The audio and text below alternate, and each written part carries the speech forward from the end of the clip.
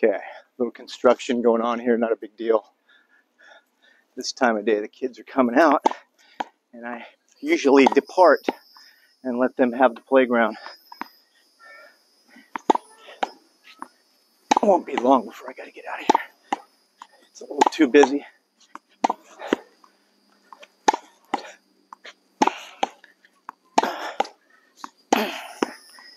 So I've been working on getting a little more power in my game. Everything else is in pretty good shape. So I need to get a little more oomph into the shot, get my opponents a little bit more on their heels. In my sparring, I'm playing in younger divisions. So naturally guys are more, have more strength and power. As you age, it falls off a little bit. You can get some back, but you're not going to go put a hurt on a 28-year-old. Anyway, but you try your best.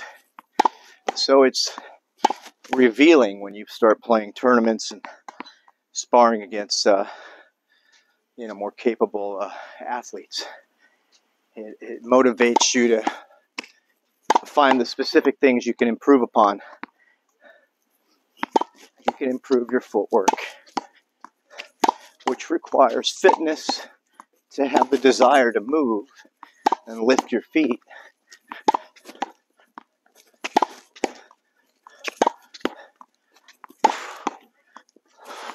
Keep your feet in perpetual motion. It is not easy to do.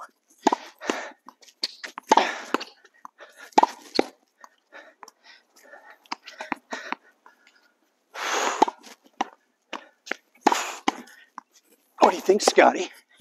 What do you think, my buddy Scott? Does Captain look a little stronger? Huh? Are you ready to play that doubles tournament with me? Huh? My buddy Scott has followed the father duck into the pond and sees how much fun I'm having coaching and playing again. He's a far superior player than me. Anyway, he's jumped into the game out on the West Coast. Set his little multi-million-dollar business aside for a moment. Not set it aside. He just carved out time to get his game in shape and work with some top-ranked players. Very impressive. That's not what I'm trying to accomplish myself.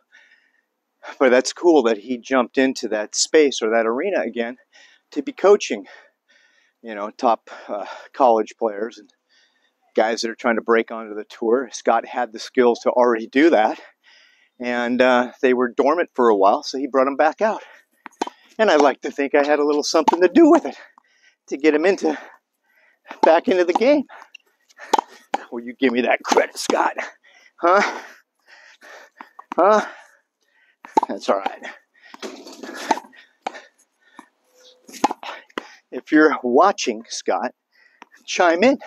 Show me some love on the YouTube channel. You don't have to PM me. You don't have anything to be embarrassed about. It's all good.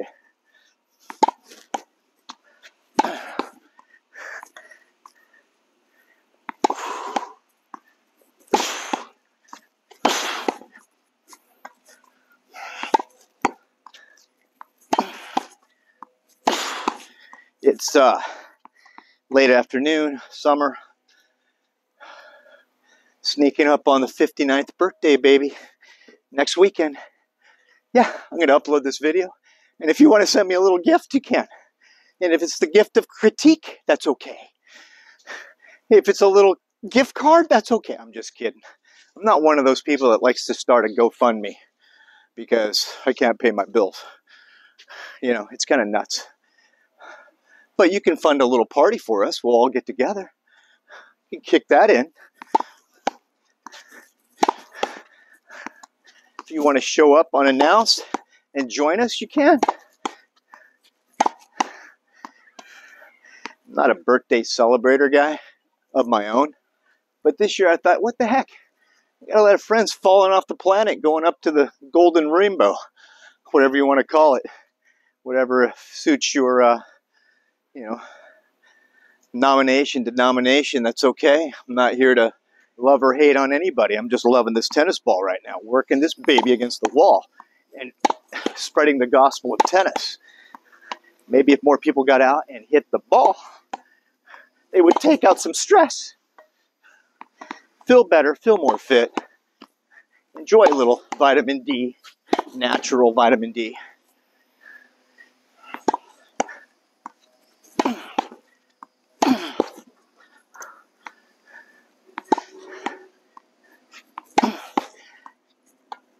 Anyway, speeding up the racket, getting a better platform, setting and pausing, and then letting her rip on balance. I'm going to stop getting shoved around so much on the court against my younger opponent that has more power and strength, but they probably don't have as many years of experience on the court as I do. So I can equalize things if I can creep up on my fitness and get a little stronger, right? Got a little advanced head start, if you will, for formal training, and that gives you that early library of things like shot selection. Yeah, anyway, I don't want to unpack it all right now. Let's hit some balls. Just happy to be out here.